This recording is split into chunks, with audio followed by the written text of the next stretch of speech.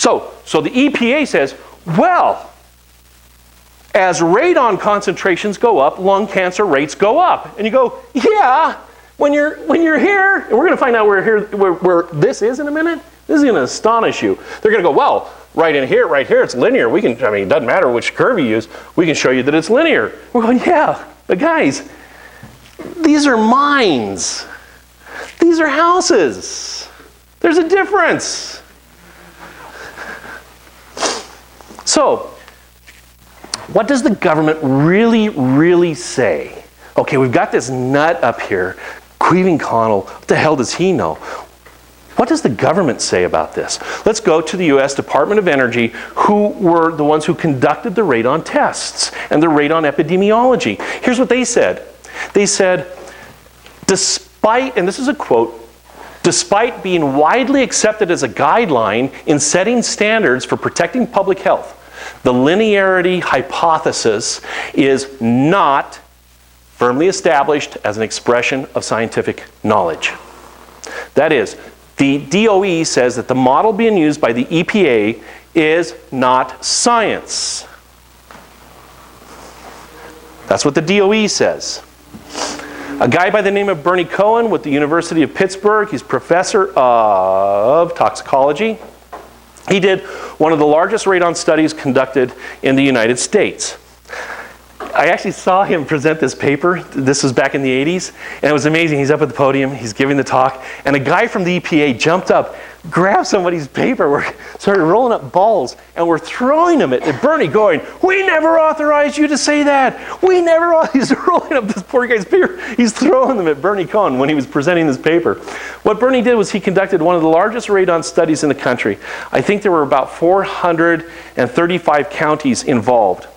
And what he found was exactly what other organizations were finding, was that the PEER, this is called BEER right here, this is the Biological Effects of Ionizing Radiation Committee number 6. So we have BEER 4 and BEER 6 predictions. They're saying as radon goes up, we would anticipate the cancer rate to go up. Bernie looked at the actual cancer rates across the country, and he found exactly the opposite. He found that as radon concentrations go up, lung cancer rates were decreasing. And for the most part, with the exception of these two, which are kind of flat lines, for the most part, the decrease was up to 10 standard deviations off the prediction. So in other words, these weren't just like minor little statistical hiccups. These were way off. As radon was going up, lung cancer rates are going down. And again, Bernie said, rats don't lie. Here we go. He was testing the linear no threshold dose response relationship that the EPA was using. And he concluded, as did every other epidemiological society that looked at it, that it's fantasy. It is complete bogus. And even the EPA, if you read their documents, in there they will tell you, it is nonsense. We'll get into that in a minute. So, what does the government really say? Here is the information taken directly from the US EPA Risk Estimate Methodology Environmental Impact Statement for NESHAPs, National Emission Standards for Hazardous Air Pollutants, for radionuclides. This is like a 200-page book that reads like stereo instructions. It is miserable to get through, and it's poorly written to boot. But it is very difficult to read through. So nobody in their right mind would read this on purpose unless they're toxicologists. But in there, here's what they say. The EPA says, exposure in the US cohort is poorly known. In other words, information on all of you that live in houses, poorly known. Cumulative working level months, don't worry about that, it's just an expression of dose. Cumulative working level months are calculated from measured radon levels for only 10% of the miners. They used miner data. I told you that, showed you that curve, and I said up here, that's all in mines. I wasn't joking. Those are miners that they were studying. So in their model, they had measured radon concentrations for only 10% of their cohort. They go on then to say, and guesswork is used for about 53% of their study group. Guesswork. Guesswork. Okay? What's your name? Kate. Kate. How long is that table? 6.5 feet? 6.5 feet. Is that a guess? No, that's an estimate. She looked at it. She said, I'm about so high if I lay out on there, or my arms are this long, and so it's about 6.5 feet. Okay, now, Kate, how long is the table in my office? 6 feet? Nope, I don't have one. No. That's a guess. Okay, that's guesswork. If I'm estimating doses, that's different. I'm looking at empirical data, I'm coming up with something reasonable. A guess is where you have no frickin' idea. Nothing. That's not science. And yet, this 4 picocurie per liter standard that the EPA is coming up, their own words are, they used guesswork for over half of their study population. Let me tell you why they used guesswork. Because they had an a priori model. And they said, this is what the model looks like. And now let's plot out the deaths and the exposures, and the dots were all over the place and they didn't fit the line. So how do you fix the problem? You change the person's exposure until it fits the line. You start applying to people doses so that now those doses fit the line, that you've made an a priori statement that that is your model. Now see, in real science, what we do is we use the data to develop a model. The EPA developed a model, and then they adjusted all the data so it fit the model. That's not science. Guesswork. That's the EPA's quote, not mine. Let's take a look at the US Department of Energy. This is what the government really says, not these little pamphlets that you get. Here's what the government really says. This is out of Radon Research Program, 1989. People say, oh, well, that's an old study. Well, yeah, go get a math book from the 1600s. Tell me what's really different, okay? Same thing here. Biological statements, biological. Radiation is still radiation. And by the way, this is still the document the EPA is using. Okay, so 1989 doesn't matter. Some people say, well, that's old. Well, then if it's old, why is the EPA still using it? Why are they still saying that that is the document of choice? So let's see what they have to say. This is directly out of the Radon Research Program. Currently, there is very little information about the health effects associated with exposures to radon at levels believed to be commonly encountered by the public. Let's read that one more time. Currently, this is the EPA. Currently, there's very little information about the health effects associated with exposures to radon at levels believed to be commonly encountered by the public. Now, does that sound like the EPA is really confident that residential radon concentrations cause cancer? They're telling you right in their documents. They haven't got a freaking clue. They have no data. Very little information. Then they go on to say, the only human data available for predicting the risks to the public are studies examining the health effects of exposure to radon and its progeny in underground miners. And you go, what? Why? Why don't you got a whole frickin' nation, millions of houses with millions of people in there. Why don't you look at that? You've got all this data out there. You have death records. You have live births. You have spatial data on millions and millions of houses. Why do you say that the only data is available is underground miners? Well, the answer is because if they don't use the data from the underground miners, the model doesn't work. Because people aren't dying. Therefore, but they have to qualify it. Okay, here's what the EPA says about their model. This is not me, this is the EPA. This information would be appropriate for predicting the risks to the public if everyone was a miner, everyone lived in mines, and a large fraction of the general population smoked cigarettes. That is how they justify their 4 picocuries per liter. They say, well, yeah, we told you in our documentation, we qualified the 4 picocuries per liter. We said, our model is valid if, Katie, if you live in a mine. If you're a miner and you smoke cigarettes. It's not our fault you don't live in a mine. Our model is still good if you're a miner. Okay, now does it say that anywhere in the EPA pamphlet? No, nowhere. No, but they'll refer you back to this 200-page document and say, see, we were honest. We told you that the 4 picocurie per liter is extrapolated from a linear dose-response relationship. That isn't science. And we guessed what those exposures were in more than half of the study population. And you have to be a miner and live in a mine, otherwise it doesn't count. Okay, that's what the EPA says. They're being honest. What does the government really tell us? Here's from the US EPA risk assessment.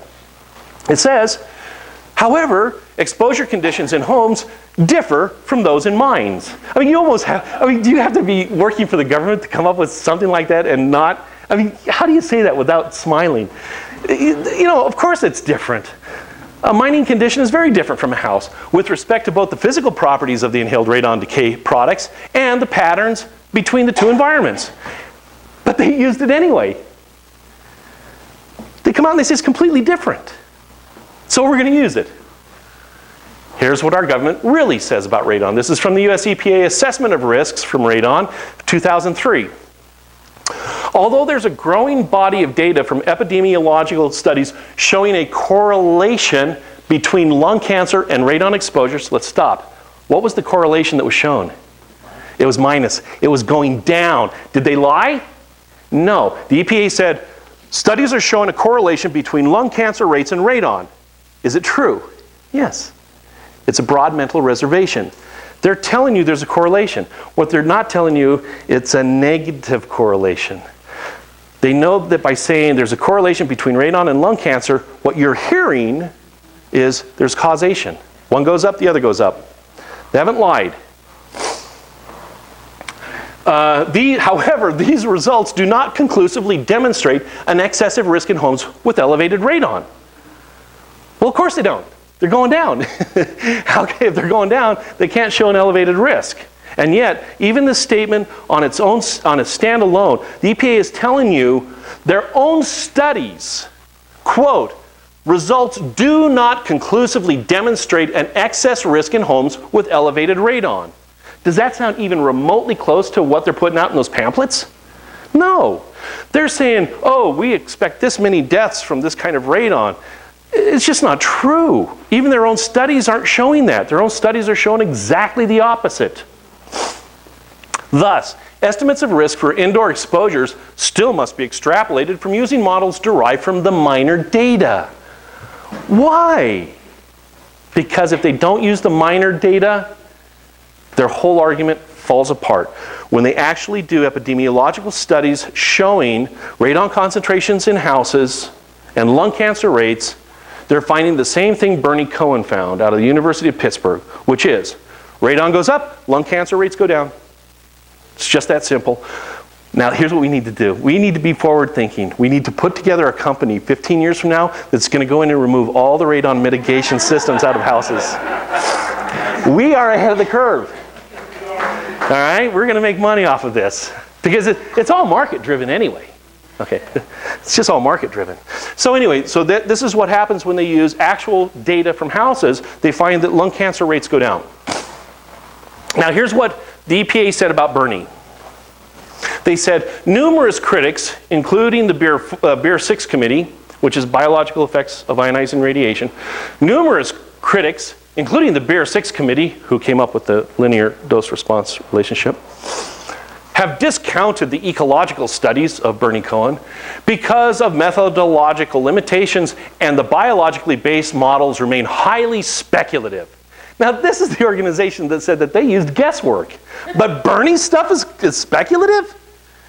They're guessing, but that's okay. Bernie uses hard data, but he's speculative? The Beer 6 Committee adopted the linear no-threshold assumption based on our current understanding of the mechanisms of radon-induced lung cancer, which is just an outright lie. It is not what the mechanisms are believed to be. But we recognize that the understanding is incomplete, and therefore, the evidence for this assumption is not conclusive. My gosh, there are more wiggle words in this document than in a used car contract. There are just so many qualifiers that it is very difficult to even express this with a straight face. If you or I did this sort of stuff, we'd probably be in prison. Okay, so they're saying that Bernie's stuff was speculative, but 50% of their work is guesswork. Okay, so Now, have I thoroughly scared you about radon? Do you think I measured radon in my house? Being a radiation safety officer for 16 years? No, not once. Not once. Should you be scared? Approximately 82% of your radiation dose is going to come from norms, naturally occurring radioactive materials. Okay, so let's ask a question. Why are we here? Why is there this whole big palaver anyway? This will help to explain the why. In 1991, the Society for Nuclear Medicine Committee on Radiological Effects of Ionizing Radiation estimated that the cost of testing and mitigation at the EPA level of 4 picocuries per liter in 1991 alone was $44 billion. In 1991, $44 billion. Now, if you are the chairman of the let's test a house for radon industry, and you got $44 billion at your disposal, well, not at your disposal, but that's the size of your industry, do you think that might have a little weight? If you are the EPA trying to meet budget, and Kristen, she's a former grant writer, she'll tell you, I've got 15,000 employees working on the radon program alone. I need to make payroll. I'm going to have her go to Congress and tell Congress, oh, there's all this uncertainty about it. We just don't know. We know that there's a correlation. We need more money so I can make payroll with these 15,000 employees in the radon program. There are members of the government whose entire career will begin and end in the radon program. And it's all hinged on trying to sell the uncertainty. In 1991, it was estimated that if you lowered it to the 2 picocuries per liter, in 1991 dollars, it would go to a $101 billion industry. And even at the NCRP level of 8 picocuries per liter, it's still $15 billion. And that's in 1991. Those are 1991 dollars. That's the why. That's why we're here. It is big business. It doesn't seem that way. I don't know. How much does a radon cost? Does a radon test cost? How much? $99 usually add on to your normal. About $100, okay. So it doesn't sound like much, but it's big, big business. Mitigation, that's where all the money's at, right? And mitigation as well, yeah. All right, so how dangerous is radon? Well, let's go and let's ask the experts. So where do you go these days if you want to find out the real story? You Google it. So let's go to Google and let's find out how dangerous is radiation.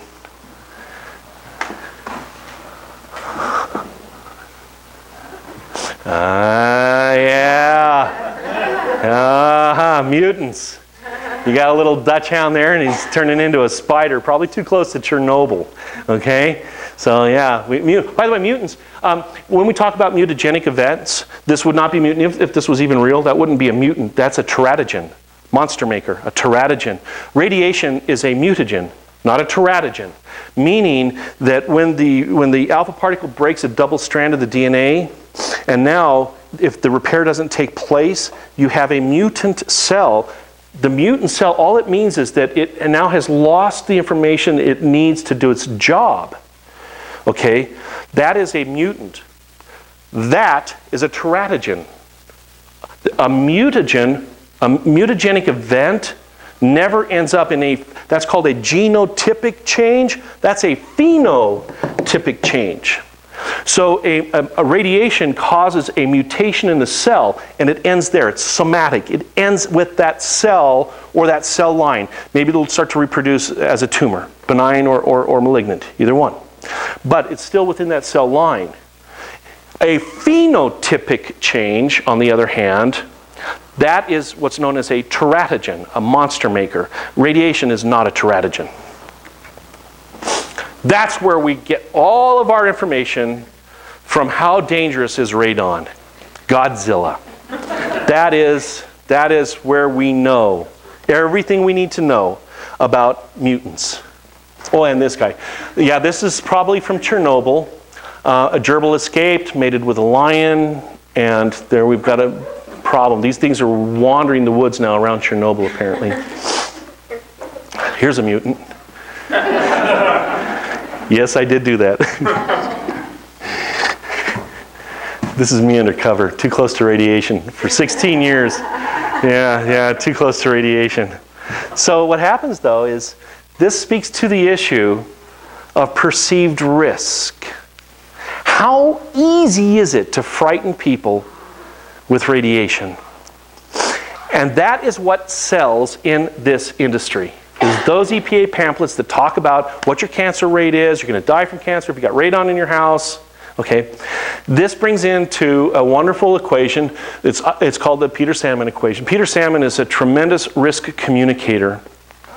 And what he said was, risk is not what those mathematical models are. Rather, for the person on the street, risk is hazard plus outrage. It is the emotional side. It is risk becomes what you can present it as. And you usually can't change the hazard, but boy, you can sure change the outrage. You can frighten people. You can make them suspicious.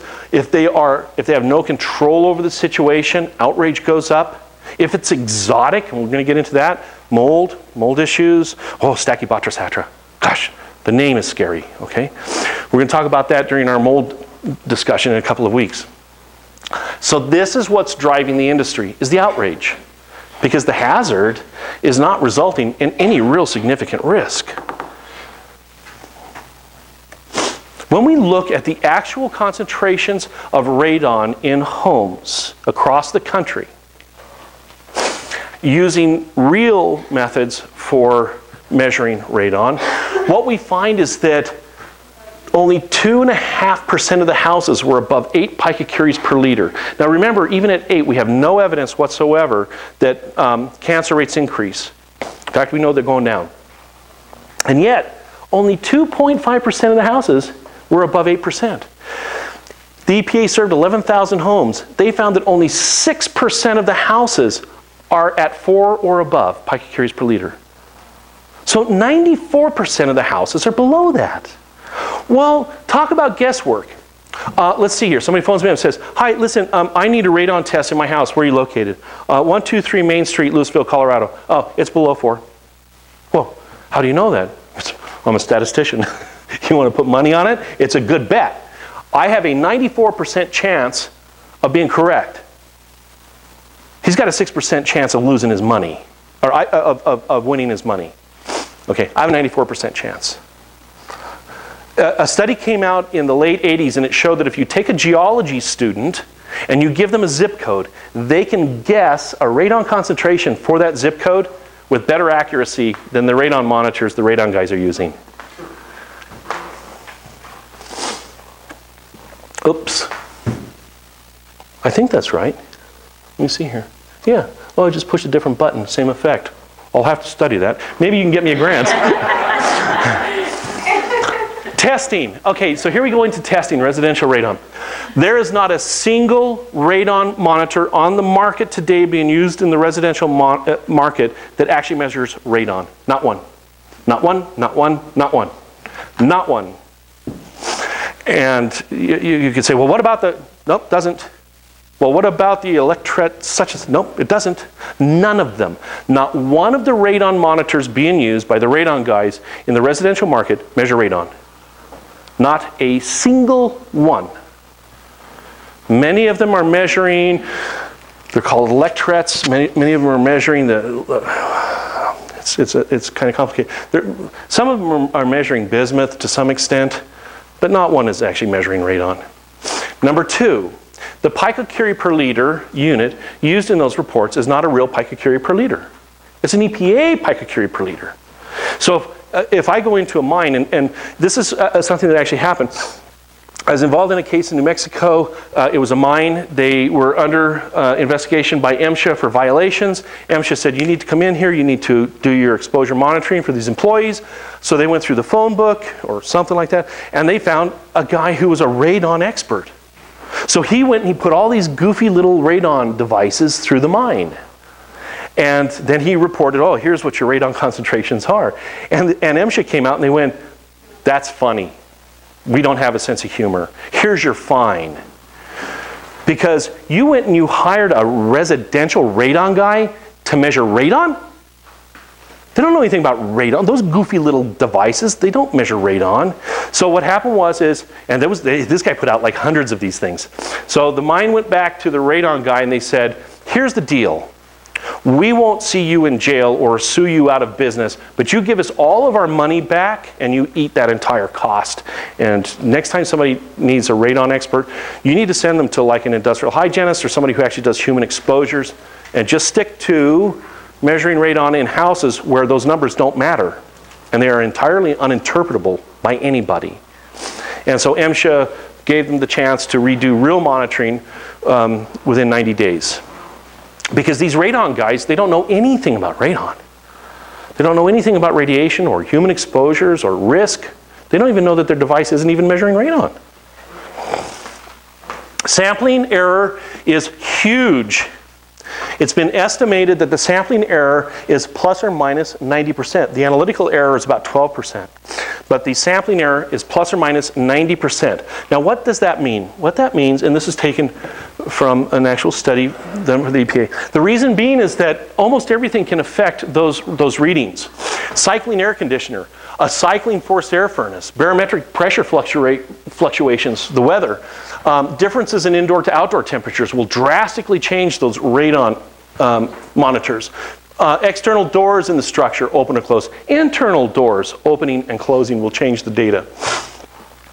Macro particle changes. If you have two identical houses, and I mean like they are completely identical, even identical twins live in them, one's on a dirt road and one's in the city, the one on the dirt road will always have the lower radon concentration based on those radon monitors those guys are doing, because they're not measuring radon. And dust particles change their readings drastically. Phases of the moon will change the data. I'm not joking. Recent rains, relative humidity, snow cover, soil porosity, solar loading on the structure. If you have a house and you measure it for 3 days and right next to it you have another house identical in every way, the sun is shining on this one but not on that one, the radon results are completely different based on solar loading alone. Time of day, time of year, ultrafine particle loading. You want to cheat one of these radon tests? Don't open the windows. That's going to make them go up. Light a candle in there. Nice scented candle, and make it a Yankee candle, the worst kind, right? Light a jar candle, a Yankee candle in there. I almost guarantee you, depending on what kind of method they're using, you're going to pass that radon test. Water table levels, wind direction, oh my gosh, you name it, it can change the data. Now to put that into perspective, let's say we had a house, and this is what that 90% means. Let's say we had a house that literally had a genuine radon concentration of 47 picocuries per liter, okay? So that was the result. So let's see, at 47.